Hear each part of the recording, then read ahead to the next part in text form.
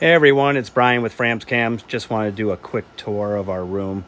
I know some of you have been asking us to do some videos, but now that we're both home working, we should be able to do a few. So kind of let us know what you want us to do a video on. We'd be more than happy to show you how we do everything, but I'll do a quick tour right now. These are some of our males. These two first cages that you see, these are Barajas, and then I have a Nosy Mitsio and a Sambava. And then over here, I have an Ambelobi, which you might be able to see him. We're gonna breed him pretty soon. And right here is our Mellors. He's obviously starting to shed again. He's getting huge. We do have a new cage ordered for him. Hopefully it will be here soon. We heard it's been delayed because of everything that's going on. These cages right here we usually use for our juveniles. Usually we put our chameleons that are under deposit or 4 to 5 months old. There's a few in there right now that are going to be leaving pretty soon. And then over here we have some of our Ambanjas. We got our new blue, and then we have a female right next to him. And this is our cat, if I can zoom in on him. He follows us everywhere. He's probably the best cat in the world because he eats all our crickets. Any cricket that escapes, he definitely gets them. I don't know if anybody knows we have a bearded dragon. We've had this bearded dragon since 2010. So he's getting up there. He's 10 years old. He doesn't do much anymore, but he does eat good. We take him out quite a bit. And these two cages, this is from Zen Habitats. If you guys haven't been on his website yet, you should check them out. These cages are pretty cool. They're all made out of PVC. So they're pretty sweet.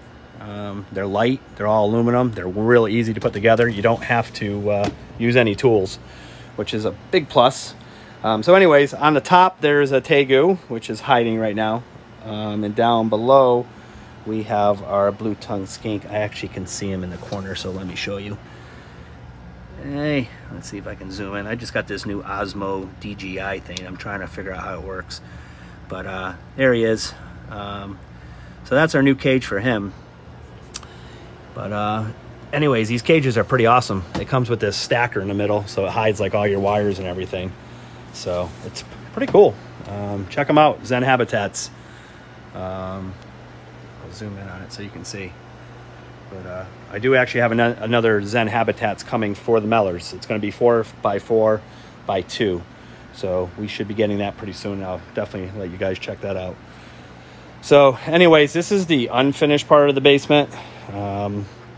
We never thought we were going to have to come out here, but we obviously did.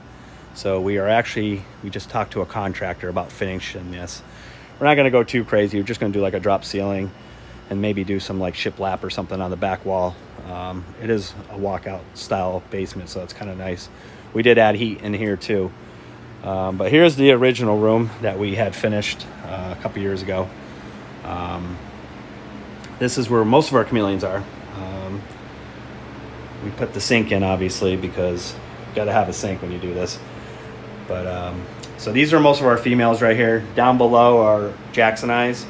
They're actually all sold. I'm not going to be breeding those anymore. I just don't really have time with everything else going on.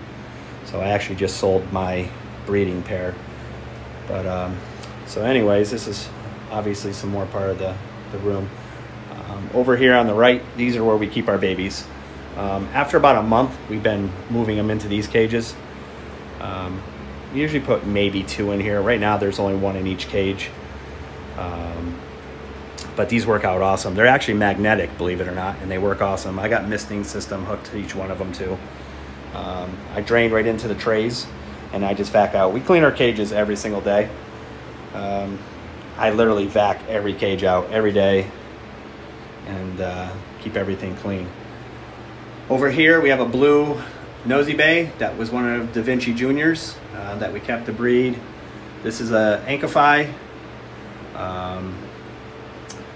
And then next to him is another Ambelobi. Let's see if I can show you. This guy is so awesome. If I can get you over here so you can see the colors. He is crazy. Sorry, I'm trying to zoom in here. But he is awesome. I mean, can't wait. We have a couple clutches of eggs from him. Here's good old Flash right next to him. And then we have another oh God, what is over here? Oh, our Ambanja. We forgot we just moved him over here to a big cage. He's still kind of small, but we just moved him over. And then we have another Ankify. Not sure where he's hiding. If anybody wants to see any of these chameleons, just let me know. I can do a video and just get closer to them for you so you can see them. So yesterday, we have some crazy news. We had 33 babies hatch at one time.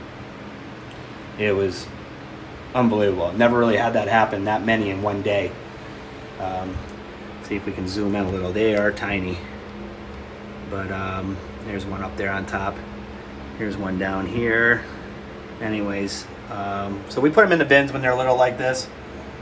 And then we'll switch them over into the cages when they get a little bit bigger. But we have a couple right here. You can see them. Let me see if I can zoom in a little bit better. Right there. I'm hitting the thing, sorry.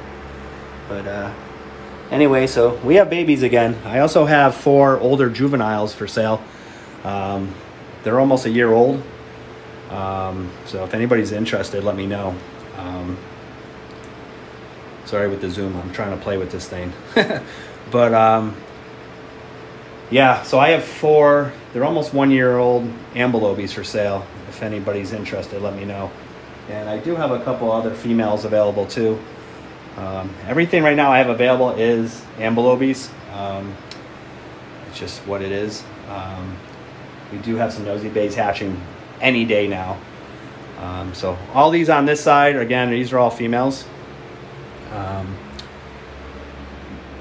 And if you notice, this is how we do our laying bins. We just use shoe boxes. We used to use 5-gallon buckets, 2.5-gallon buckets.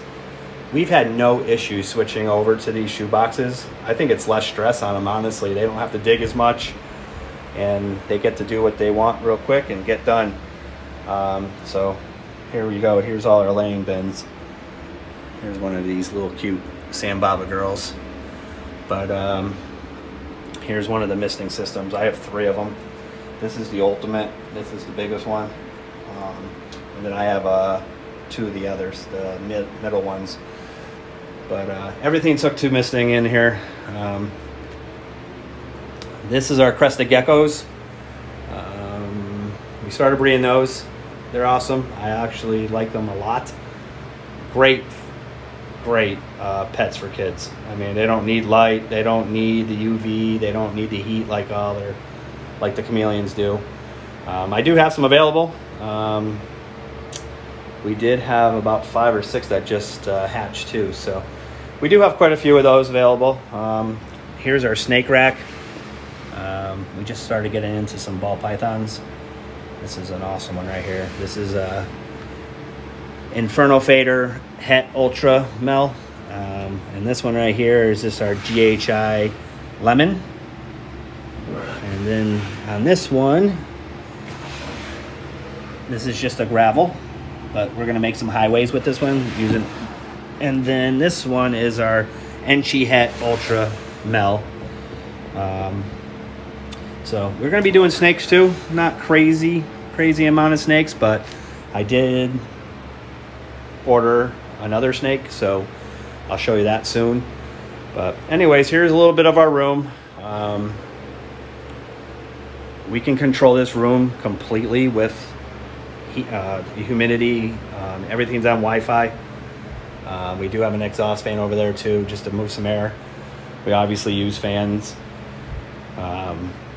Humidity during the day is about 42% in here. We try to suck it out of here, and then during the night we get up to 85, 90, and we usually can lower this room down into low 60s. All we do is open up the windows, blow the fan in here, and then at day we usually keep it about 78 degrees. So it works for us. You know, whatever you guys are doing, I'm sure works too. Everybody does it a little different. This works for us. We don't get any respiratory infections in this room, which has been a huge plus. We haven't had that issue in years. So anyways, if anybody has any questions, just let us know. If there's something you want us to do a video on, we'd be more than happy to do it. I can show you a little bit more detailed how we do our cages and how we lift them all up. This works for us. We used to keep everything on the ground. We'd have so many bug issues, and now we have none. You can see every bottom is perfectly clean because we literally clean them every single day. That's the first thing we do when we get up. We clean. So anyways, I'm going to end this video now, and just let us know if you have any questions.